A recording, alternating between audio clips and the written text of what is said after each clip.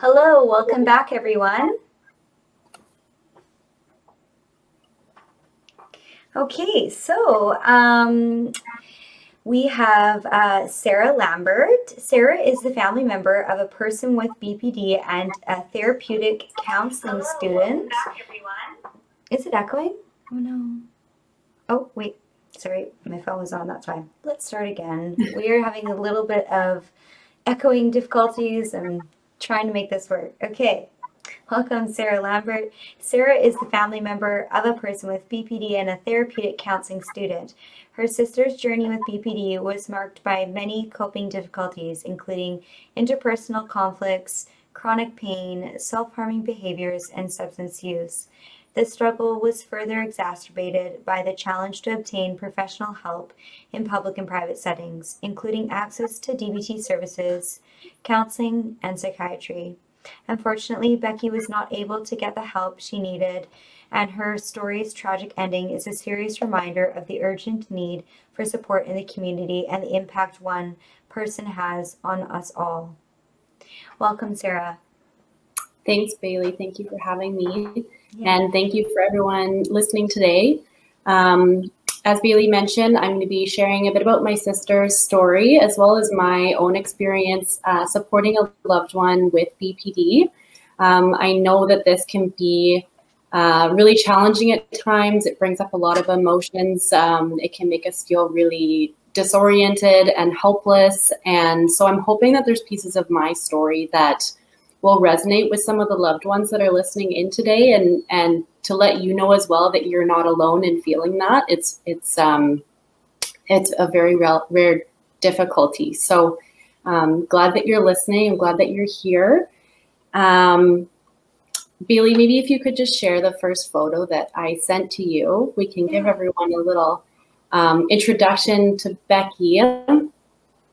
Yeah, for sure. Okay.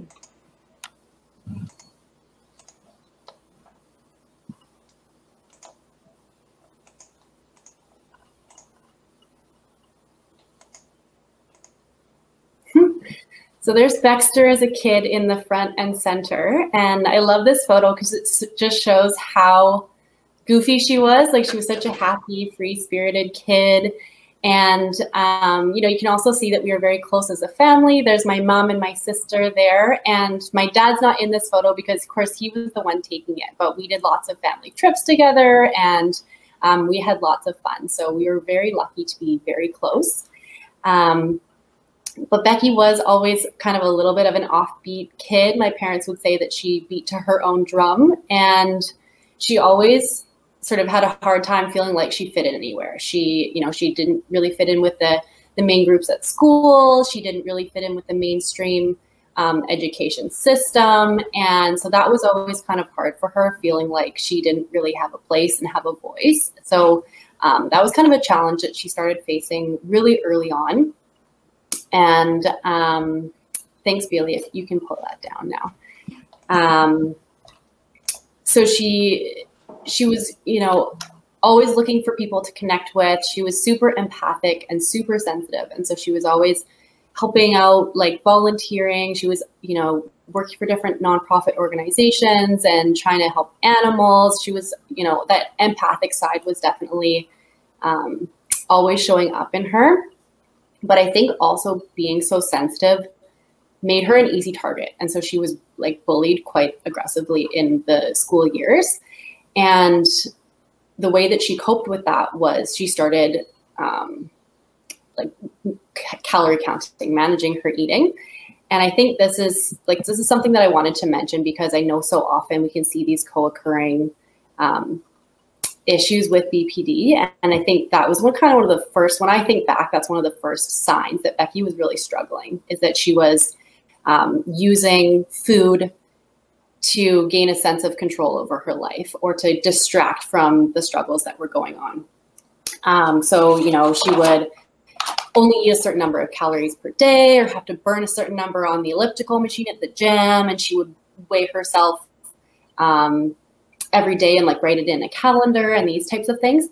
And I think what happens so often, whether it's with disordered eating or BPD or any any of these symptoms and behaviors that are seen is that people will focus in on that, the problematic behavior, and not what is at the core of the issue. So Becky was really struggling with being bullied. She was really struggling with self-esteem. She was struggling with needing a sense of control over her life. And so she took to this eating management to do that. And then, fast forward a couple of years, and getting into the teenage years, she started going out to parties and having a few drinks, but then that started to get more and more excessive, and she was making bad decisions. We couldn't, there was definitely some impulsivity there, but it was hard to tell if that was a behavioral trait or if that was just a result of, lifestyle choices. And so at the age of 18 was the first time we got a phone call from Becky at midnight, and she was calling to tell us that she had drank an entire Mickey of vodka and had swallowed an entire bottle of ibuprofen, and subsequently panicked and also called an ambulance. And so, I remember hearing that news and like falling to my knees. I was in so much pain from, I was afraid and I was sad that that was where she was at. And so, we went to meet her at the hospital. We were very scared. And unfortunately, it was not the first time. There were many, many hospital visits that followed. And it took several more years and multiple suicide attempts or suicidal gestures for Becky to actually be diagnosed with borderline personality disorder. And I know that's come up quite a bit today, Bailey, in trying to get earlier diagnosis and the pros and cons of that. And so it really was a relief because on the one hand, we felt like, okay, we had more information to get access to the right services. And Becky felt like, okay, there's not just something wrong with me. Like, this is a real thing. And there's other people that are going through this. And there's a reason that these things are happening for me. But on the other hand, it was very stigmatizing, and it made her also feel very, depressed. There's no other real word to describe it. The label threw her into a really bad place. And so at that point, she had a hard time leaving her room. She was, she was just crying all the time, had no energy, and was engaging in a variety of self-harming behaviors. And she would not eat for a couple of days at a time, and was said that she was trying to starve herself to death. She was cutting and, engaging in other more violent suicidal gestures. So this was very, very hard to know how to be supportive of.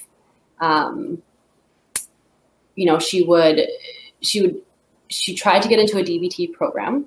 And of course, there's difficulty in accessing that, but also she wasn't stable enough to show up for a meeting every single day or for certain appointment times because she was, sleeping all sorts of different hours. And so there was huge barriers for her in being able to get the right help. So many, many times when she was feeling unsafe or we were feeling that we couldn't keep her safe, she would go to psychiatric emergency, and they would always discharge her within a day or two. And I remember my mom begged them to admit her to a ward. She went down there and she said, I can't keep this person safe. I am not equipped to help this person. I'm afraid for her life. I'm afraid to leave the house. And they basically said that there's nothing that they can do. And I don't know, like if someone's mother, the one person on the planet who is job is to protect someone and keep them safe, is saying, I need help, I don't know what else it should take. So it was a constant struggle.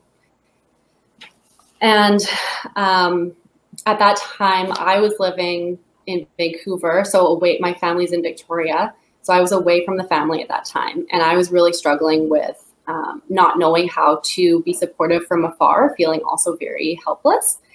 And so that was starting to take a toll on my mental health as well. I was getting depressed. I was having trouble sleeping, and I was feeling really guilty for not being able to be around more. You know, I would try to talk to Becky on the phone, but again, with having different hours, that kind of thing. And I had a lot of anger coming up. I think because of my fear and because of seeing the pain that both my mom and my sister were in. And so I remember Becky called me one time, not too long after one of her suicide attempts, and I lashed out at her. I was like, why are you doing this? Like, what are you trying to do? Do you have any idea what you're putting our mom through? Like, I was totally freaking out. And it was, you know, that's obviously not what she needed to hear. She needed support. She needed caring. She didn't need me to be judgmental. And I'm not proud of that conversation, but I also realized at that time that like something needed to change. You know, we couldn't keep going the way things were going. And so I scheduled an appointment with a counselor for myself to try and address some of my anger that was coming up as a result of this. And when I went to this counselor, he suggested an experimental shock therapy treatment for Becky.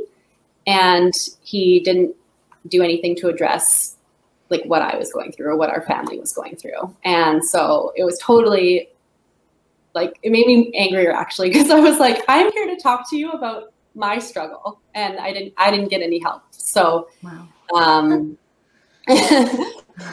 It sounds selfish to say that out loud. Like when my sister is over here going like through so much, and I'm like, I think it makes sense. I think it makes perfect sense that you wanted the support, and it sounds, yeah. Thank you. Wow. And that's why I wanted to share that, because I think that, you know, if there are loved ones listening today, that is a very real concern. You know, caregiver burnout is a serious issue. And so, you know, we do need to also take steps to look after ourselves and recognize when we're not doing well, because we can't help anyone else if we're struggling ourselves. So, yeah. And so after that, I continued searching for help and searching for, I was in problem solving mode. I was like, how do I help fix my sister? And at that moment was when I found that Family Connections program. And so that is, it's a skills program for loved ones of those suffering from emotional regulation issues. And so it is rooted in DBT skills, which is great because then you kind of have a shared language. So the program that I took is designed for family members and loved ones, but then I also had a better understanding of some of the training that Becky was going through. And it did help to improve our communication, and it helped to reduce some of the anger that I was experiencing. And then a few years later, the BPD Society did bring that program to Victoria, and we were able to attend as a family. And I know that as well, Becky said that she was really happy that we had gone to it, and it really showed that we were making an effort to be supportive of her and to learn more about what she's going through. So that was like a positive moment in the story. But, you know, I guess at that same time, Becky was she was starting to stabilize in her experience. Like she had quit drinking. She was going to 12-step meetings. She was attending the BPD Society's support group. And she was also working through the DBT workbook. So she was getting a lot of help. But she also, she had been on many different prescription medications to try and stabilize her mood levels. And at one point, you know, they had her on 40 milligrams of Valium, which is the maximum dose for a full-grown man. And, you know, Becky is like a tiny little, like 100-pound girl. And so she was like a zombie zombie. Like she couldn't, she didn't have the energy to really do anything. Her whole life was just monotone, and she wasn't enjoying it. Like she was going through the motions. And, she also tried to get into detox and stabilization. She looked into private programs to get off these prescription medications because or at least to reduce them. Because she couldn't carry on the way things were. And so eventually she decided that she wanted a medically assisted suicide, and she wanted our family's support in going through with that.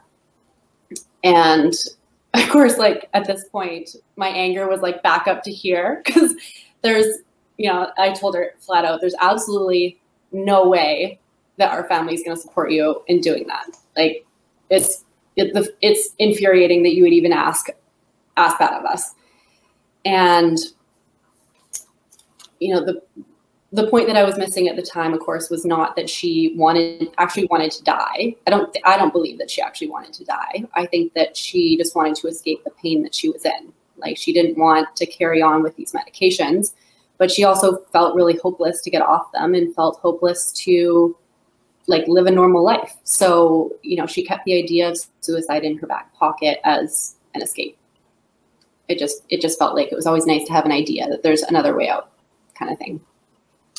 And then I guess it was around this time last year, and when COVID was hitting, and I know, Bailey, you've brought up a couple times today, the impact of COVID on individuals with BPD. There's not really evidence yet of research, suggesting the impacts. But I know from experience that Becky had a really hard time whenever her routines were thrown off. She struggled at Christmas and Easter holidays and things like that when, the gym was closed, or she couldn't go get her groceries when she wanted to, and all of these things that kept her in a sense of security, of having, like, she was grounded by these activities. So those were thrown right out the window. And, every single person has experienced, anxiety, depression, all sorts of mood issues as a result of COVID. And if you extrapolate that to someone who has a heightened sensitivity and heightened reactivity, well, I think that most certainly it would feel like extreme going through that. So I know that she struggled quite a lot during that time. A lot of the meetings that she wanted to go to, like support meetings and that, were either not happening or transitioning to online. And again, it's difficult to get the same effect from those things when you're connecting through a screen, and you don't get to have the small talk before and after and that sense of community. And we're all still doing our best to stay connected, but in early days, it was certainly very, very challenging. And at that same time, Becky decided that she wanted to go cold turkey off of her medications, which was against the recommendation of the psychiatrist. But she had recommended a tapering schedule that was going to take, I think, a year to complete. And Becky didn't want to wait that long. So she stopped taking her medications, and she basically also stopped sleeping because it was an anti-anxiety medication. So she would just lay in her bed for days, not sleeping, and then not having the energy to do anything else. She wasn't eating. And then finally, one day she did get up and she left the house, and she never came back. And that night, the police came to knock on our door to tell us that she was gone. They told us that she had taken her own life. And of course, I couldn't believe it. It was like I was in such a state of shock. And I asked them, are you sure? And I don't know if I thought maybe she was in a coma, or I wasn't sure they had the right person. I couldn't compute. And they said, Rebecca is in the morgue at the Jubilee Hospital.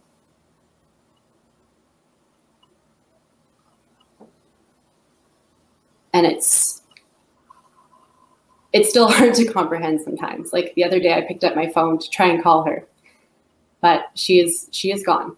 And I'm happy that you had me here today to share this story, because so many times Becky was looking for help, and people labeled her behavior as, attention seeking, or would say it's just a cry for help. And the thing is that it is a cry for help, but it's one that needs to be listened to, because you can't go back and do it over again.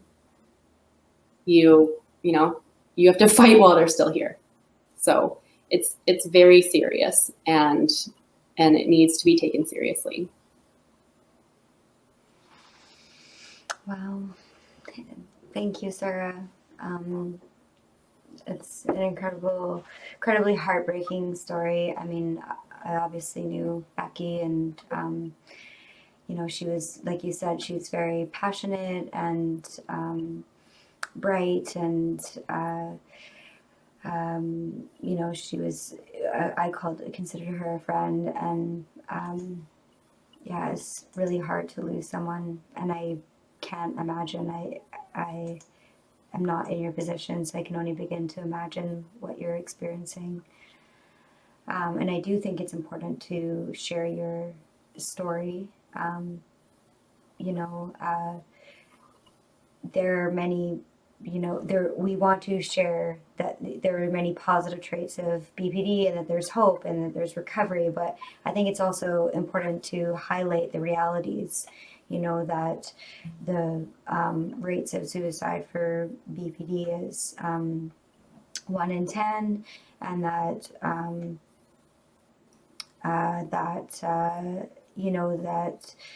the pain that people deal with BPD is really real, and that stigma is a huge part of that pain, and inaccessibility of services is also a really real part of our story, and that it's one of, I think, the contributing factors to mortality in BPD. So yeah.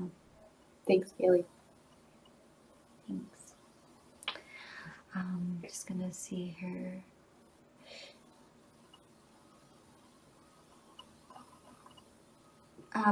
Is there something that you would like family members new to this journey or still struggling to know?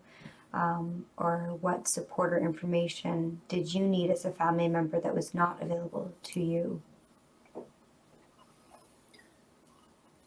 Well, I'm very happy that you are doing the session after this on ways to support a loved one with BPD, because as I went along my journey, I think I did learn better ways. I didn't know what validation was. I thought I was a good listener, but I learned that I probably wasn't. And I learned,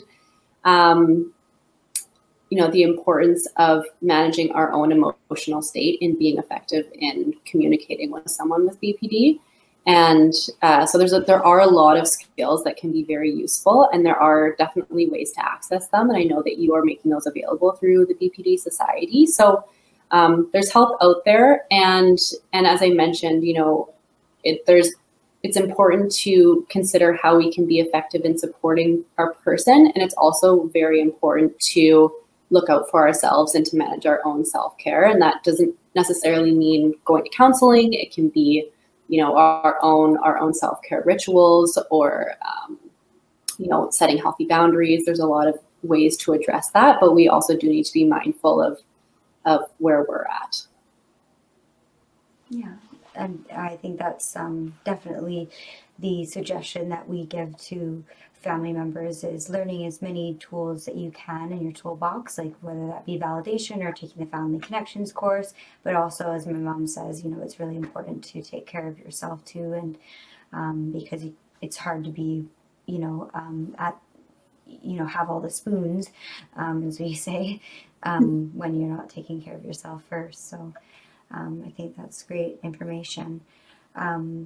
Is there any links that you would like to share with us about anything that you're doing in the future? Because I know that you're currently a therapeutic counseling student. Did you want to share more about what you're doing now or in the future? Yes, I am in school to become a counselor, and I don't have anything specific to DBT that I can announce, but of course, Just a the general, motivation. like for yourself as a counselor, like what exciting things do you have coming up in the future for yourself that you'd like to share? Yeah, so the program, I'm still working on that, will be going until the end of this year. And then I'll be working predominantly in private practice coming up next year. I don't have any specific projects on the horizon. I'm just focusing on my schoolwork right now and being integrated in the community. So. And is there anywhere that anyone could find you if they were looking to connect with you further? Or yeah, I do. I have just started an Instagram page. It's at the.conscious.counselor. Great. Mm-hmm. Was there anything that you wanted to share that we didn't touch on yet, or that you'd like to add before we go into the Q&A? You know what? I just found this quote recently that I'll leave you with because I thought it was so appropriate. It says, replace attention seeking with the term support seeking and see how it changes your response to people talking about their mental health. That's great. Yeah, I've heard of that term recently, support seeking or help seeking, and I really like that term. That just even that shift in language. You know, there's so many labels around people with BPD, and I appreciate that you mentioned some of them. And I think the stigma is still really huge, especially within the hospital systems, and just even changing some of that language can really change the dialogue or demeanor or interaction between, you know, whether it be a family member or mental health practitioner with somebody. So yeah, it's amazing the power of the words that we use. Mm-hmm. Mm-hmm. Did you want me to share the other photo? Oh, yes. I did forget about the other photo. Absolutely. Thank you. Okay. So this is another photo that we have of...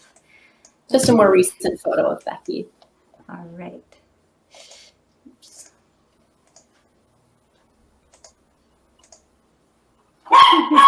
Oh, Benjamin. She was most herself when she had her blue hair. I think that's such a beautiful photo that showcases how beautiful she is. Yeah, it really makes her eyes pop, doesn't it? Yeah. Great. All right. Well, we have a few minutes for questions if anybody has some. We've had some comments along the way. I don't know. Mention that. Doran mentioned that is definitely one of the tools I use to try just one more time. The knowledge that I may not destroy myself today, but there is comfort in knowing that it was always an option. So that was from one of the comments you made earlier. Sherry says, I'm so, in capitals, sorry for your loss. My condolences with heart. Deb says, I remember when I heard that we'd lost Becky, it was heartbreaking. I can't imagine what you and your family went through and continue to go through. Doran also says, I find myself looking into an impenetrable darkness in which no light can shine. BPDers experience a whole other level of hopelessness. Charlene gives a heart. Linda Gander says, Sarah, you were very brave in telling Becky's story. She was so blessed to have you in her life, and my heart goes out to you and your family. Heart. Chantal Gander says, I have BPD and DBT really helps me with my communication. So that was some feedback. Thank you. Yeah. And so we have, we're just at the end of time. If anyone has any last questions or comments before we end off the night, before we end off the the interview. We have one more session for the day. We will be doing our annual orchid tree. Just want to, of course, right when I take it down, I need it. Just one moment. Just want to make sure that I'm getting the correct wording.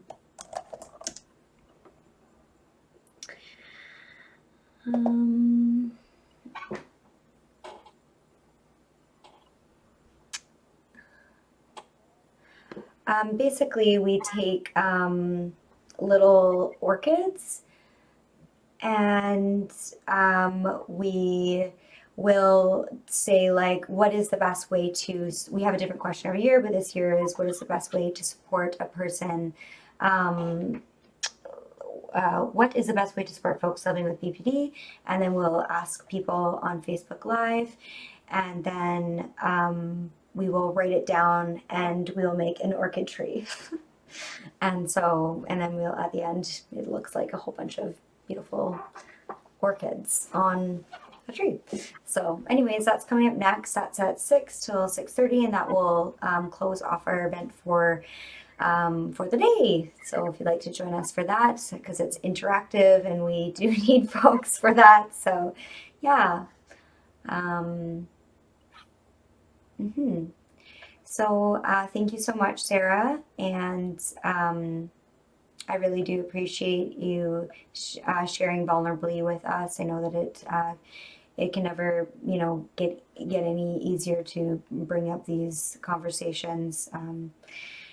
And I appreciate your time, and I wish you the best of luck in your continued studies. I know for me, I think that I bring a valued piece in having, a lived experience that I bring to my counseling practice. So, yeah. Thank you, Bailey. Thanks so much.